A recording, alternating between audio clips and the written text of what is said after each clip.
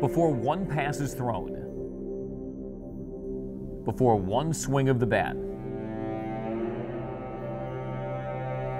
before one fan walks through the gate, the work of a few sets the stage.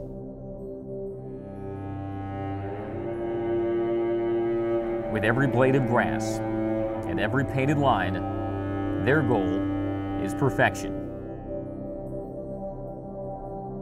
Unlike the athletes who compete on the surfaces they prepare, these men often go unnoticed. But day after day, night after night, their work is under the spotlight.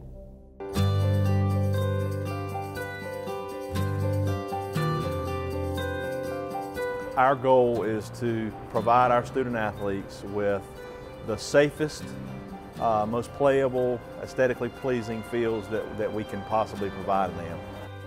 It's not an easy task, and it's not for the faint of heart. The crew is nearly always the first ones at the facility, and many times the last to leave. I've been told by other turf managers now that, hey, it's either in your blood or it's not in your blood. You love it or you don't love it. We start off early, 7:30-ish. We try to get started and make hay while the sun's shining, get the field ready, and to kind of repair things from the night before. Typically you're looking at 2-3 hours after the end of a ball game before we're getting out of here. The job isn't as simple as cutting the grass, painting the field, and dragging the dirt. The crew faces daily battles with a host of enemies.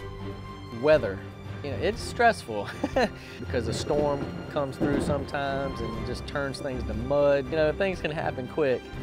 I don't know if it was George Toma, who's kind of the father, I guess, of modern sports turf management, but he had a saying that was grass grows by the inch and dies by the foot. Traffic is what our #1 enemy is. It's a living organism that we're trying to keep alive. Keeping the grass healthy is one challenge, but making a field stand out is another.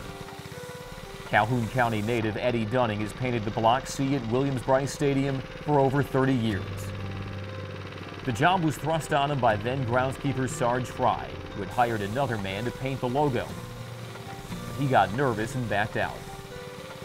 In stepped Eddie, who already knew he was the man for the job.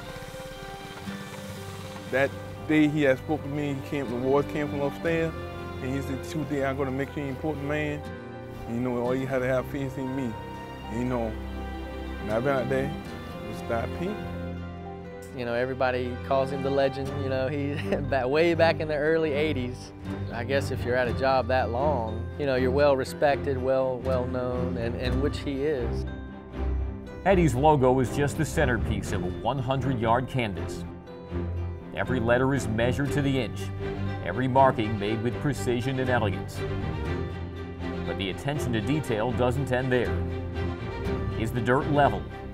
Are the edges straight? These daily questions keep the crew on its toes. It was a learning curve for me, especially with Coach Tanner, because he was a detail person. Coach Holbrook's a detail person. They'll come out and they'll walk the field. They'll come out like 30 minutes early, and they'll walk the field, and they'll stand on my edges, and they'll look down the line. A lot of people don't think, well, you're just working dirt, that's easy. No, not really. Moisture level, moisture content before a game especially is very important. The work is hard, but that doesn't scare them off.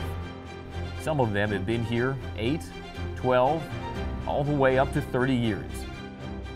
James Balknight is retired, kind of.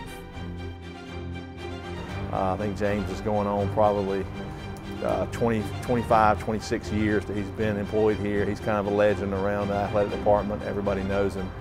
He's like the backbone. I think he just turned, I think it was 71 or 72 years old. And he doesn't stop. He's go, go, go.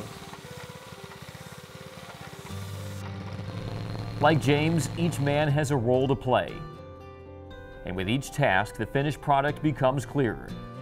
And the countless hours they put in finally pay off. they all take pride in what's going on. They're not just here to do the job, they're here to do the job right. We have a job that a lot of people would kill to have. We get to be around a Division I athletic program. Sometimes I think all of us realize how lucky we are. I really enjoy what I'm doing, and I could be another James Baltnight. I could be here forever. Who knows? Who knows? We feel like we're part of the team, you know, whether that's baseball or softball or soccer or football. It doesn't matter. We're rooting just as hard as I think the coaches and the staff are, because we feel connected in some way.